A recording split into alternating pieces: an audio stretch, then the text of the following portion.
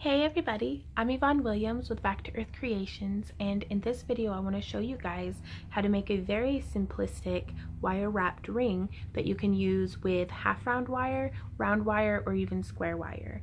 So all the tools and materials will be listed down below, so let's get started.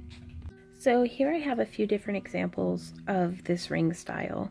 This one's probably my favorite. It's very petite, delicate, just nice, and surprisingly though, very stable and secure. This is made from an 18 gauge half round silver plated parawire. And then here are two examples of just out of round wire. This is a full round 18 gauge, and I have a 3-band and a 5-band. So you can kind of add your own, variation to it. And then here I have one that actually has some little beads on it. Now, just real quick, if you're putting beads on it, the technique that you'll want to use, you can see this side has a much deeper squiggle than what this side does. So to get that bead to stop wiggling around, we're going to have to give it, ouch, we're going to have to throw our pliers across the room, but then give it a much deeper squiggle. And so the motion that we're going to be doing to do that, let's get the bead in place. Oh, now you don't want to go over the curve. There we go. And now, just kind of gripping it up like that. And squiggle. And kind of space everything out nice and evenly. And now we have a very cute little squiggle ring with some beads on it. And you could put any old bead that you like on there, really. So to make this ring, whether you're using full round, square, or half round, I'm going to demonstrate with the half round because it can be a little bit more tricky. You'll need about 12 inches of wire. You could give yourself a little bit more. I would recommend more if you wanted to do a 5-layer, but for doing just a 3-layer rotation at about a size 11, 12 inches is plenty. And just snip. Yeah, the tools that you'll need are a metal ring mandrel, a jeweler's hammer with a nylon and brass head, wire snips, and round nose pliers. Also, it always comes in really handy to have some nylon jaw pliers on hand for straightening out the wire, and some pliers to grip it with. So here I have some bent nose.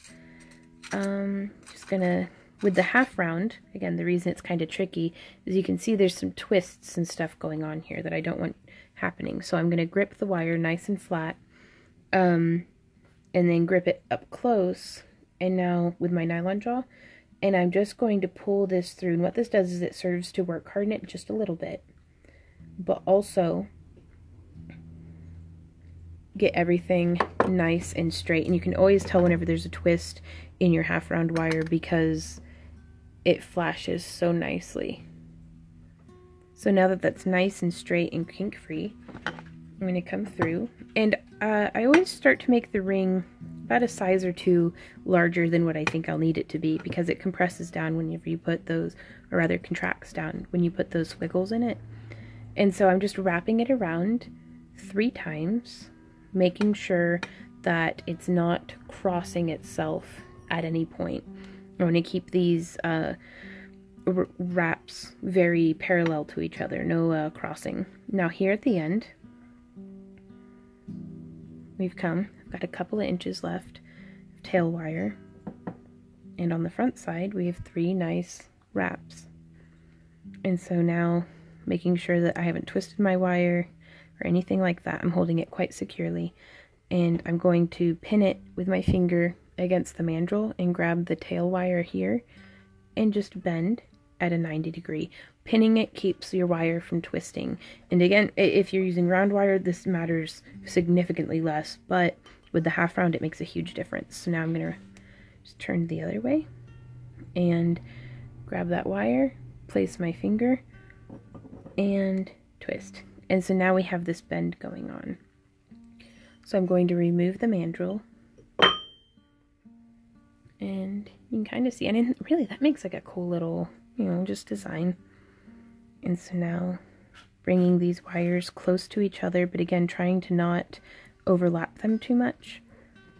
I am going to bend this end through, around and through, and I'm just going to do a single rotation around the ring band. It's going to be very quick to want to compress, so we can actually come in with our nylon jaw pliers and squish, flatten that out just a bit. And you can see that keeps them kind of snug against each other. And then I actually train it just a little bit, running my finger along it to give it a little bit of a curve, give the wire a curve. Bend it around and bring it through. And then to get a nice tight bend up against, snug against the wires, I like to pin it with my fingernail and bend. I feel like that helps me get it to happen where I want it to happen. And again, I'm going to come in here and just smoosh. And there we have a really nice design. And honestly, you could just leave it like this, just a very simple. Some folks really like the way that something like that looks. Very simplistic.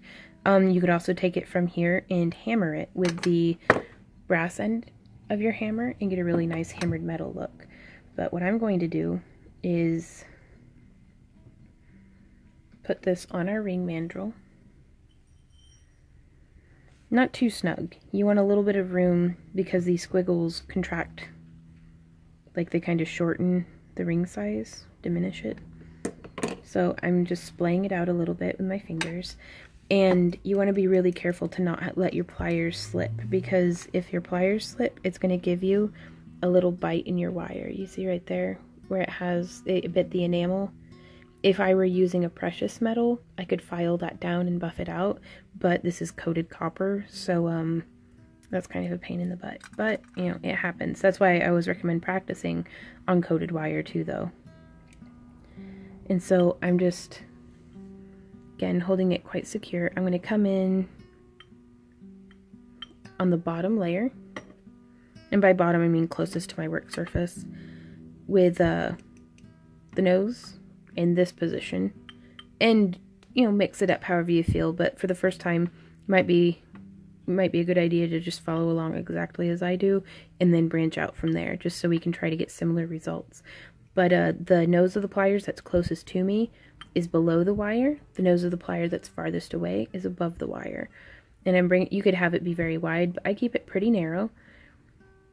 And I'm pressing the tips of my pliers very firmly into the ring mandrel so as to not let it slip. And just turning like that.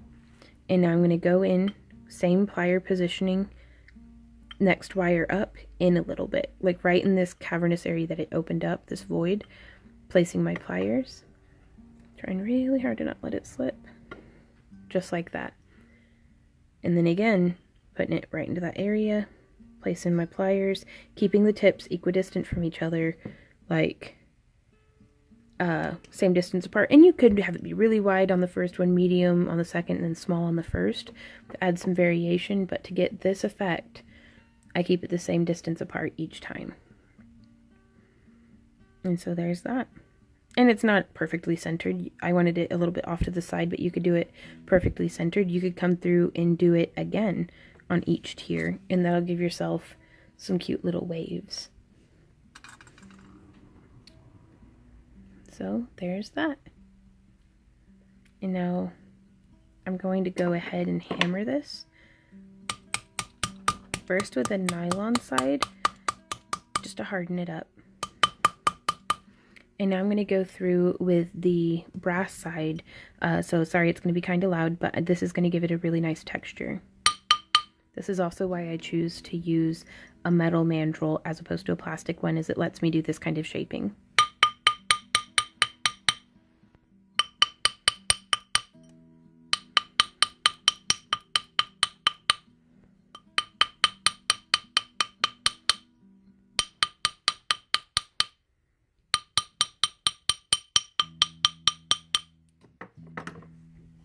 So now you can see, instead of it being very shiny, it actually has a really nice little hammered texture to it, and it makes it to where it's not just going to warp out of shape.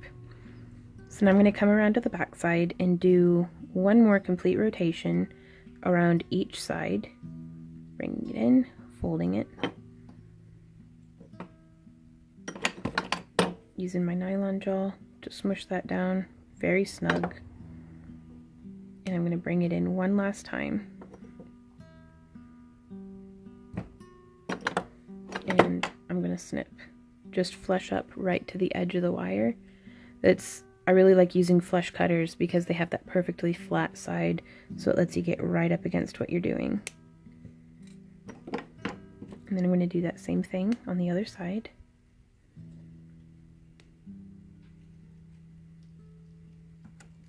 And it has such a tendency to want to be rounded. So coming in with my nylon jaw pliers, it helps keep it flat. And now I'm going to do the finisher.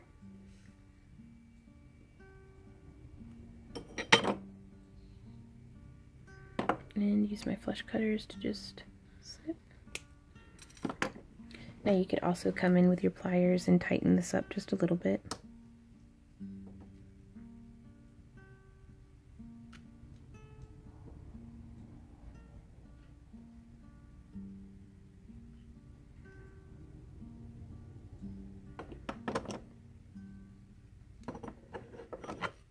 And you can see they started to overlap each other just a little. So I'm going to put this back onto my mandrel, try to straighten everything back out, and now I'm going to hammer this side. Again, first with the nylon, and now with the brass end.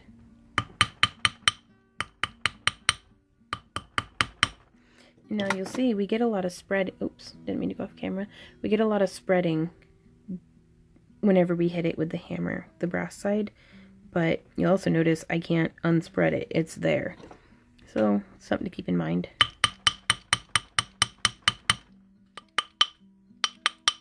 I don't want to hit too much where the wires are overlapping on each other because with this half round wire being thinner, we'd have more likelihood of it breaking. But I just want to do it enough that it's nice and secure. So now we're going to pull that off. Nice round shape. And just slide it onto our finger. And there we are. This is one that's a little less adjustable than some of my other ring designs. You could go in with your pliers and deepen that curve, but typically whenever I make it a size, it's kind of that size. Also, just for troubleshooting purposes, if you have any like rough little tips and stuff here on the inside of the ring, you can come through. And just using your pliers, kind of pinch that together, round it around. Again, if this were a precious metal, you could file it and get it to be completely smooth. But I don't want to mar up the enamel too much on this plated wire. So I'm just going to curve it over with my plier tip. And honestly, that should be pretty good. Run your finger over it, make sure that there's no pokey bits, till it's nice and comfy. And there you are, your ring's all done. Hey y'all, thanks so much for hanging out with me for this tutorial. I do hope it was helpful to you. If you have any questions, comments, or ideas, please leave them down below. If you would like to share pictures of what you have made from just any of my tutorials or something that you came up with completely on your own or anything like that, you can share them to my Facebook wall, or you can tag me on Instagram. There'll be links for both of those down below. And then also, if you enjoy my free tutorials and you want to support the creation of more of them, keep that daily production coming, and then also participate in my weekly Fairy House giveaways as well as my monthly craft crates and digital download content, please consider checking me out on Patreon. Pledges start at just $1 a month, and the more you pledge, the more you get. But also, I post exclusive things to Patreon that are available for everyone to see. They just don't get posted to any of my other social media either, because I really like the way that Patreon's put together. I'm a lot more likely to get, like, their message system is amazing. Like, I get a notification every time somebody sends me a message, and I'm able to just like click on it and reply right then and there, and it's like, it's so nice to be able to like track everything that way it can be a little bit more reliable about getting back to y'all. So YouTube and Patreon are probably the two best places to contact me if you have a question and you really need a reply, because I don't use Facebook Messenger anymore unless it's my business page. And Instagram, I don't always, like, if you and I aren't friends on Instagram, I don't always get the message right away.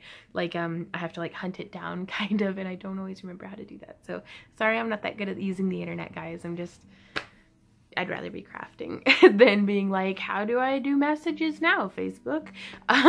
So that's neither here nor there, but thank you guys again so much for hanging out with me. So I will see y'all hopefully in my next video, and until then, happy crafting. Bye.